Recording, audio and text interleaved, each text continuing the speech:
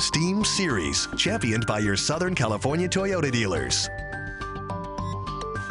All right, it is time right now for this week's STEAM Series, and our focus this morning is engineering and math. And it's really cool. Amber Lee is joining us with her story. Amber, can't wait to check it's almost him like, out. you know, the cartoon, the Jetsons, flying over everything. Well, this man created a contraption that allows him to lift off and fly over a crowded sidewalk. Meet the LA creator who calls himself the Sky Surfer Engineer. Transported to the airport, check. Carried into the hangar, check.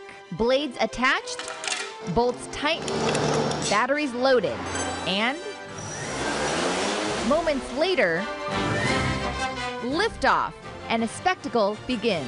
I have like a big passion for the art of flight.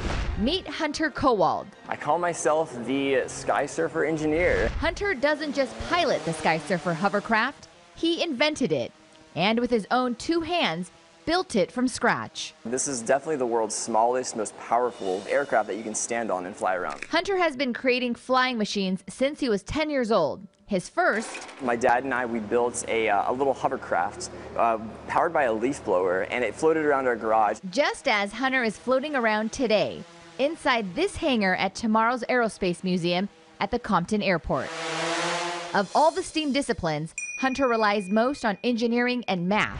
This contraption, so it's got 10 blades all together, very strategically placed and calibrated to where it creates a crazy amount of power. Because he used his own savings to build this, Hunter needed to be sure it was likely to work. Before he purchased a single part, he modeled it all using computer-assisted design. Doing like strength testing, so I understand like what fails and what can fail. Each propeller has its own exact position and its own battery.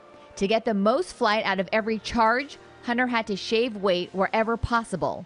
The frame, which is stronger than steel, is made from lightweight carbon fiber. And some of these little bolts could cost like $14 a bolt, and that's because they're titanium. When every ounce matters and you need to be safe in the sky, Hunter spares no expense and no effort. I can have two motors fail, still land safely. Hunter got his degree in mechanical engineering and has since worked in industrial design. As a student, Hunter struggled most with math, but sticking with it gave him resilience, and that's been key. I had multiple instances where I damaged something that I spent 12 hours creating, but then it was just like, okay, back to the drawing board. Hunter's success with the Sky Surfer has attracted sponsors who now capture his flights with cameras and crews of their own.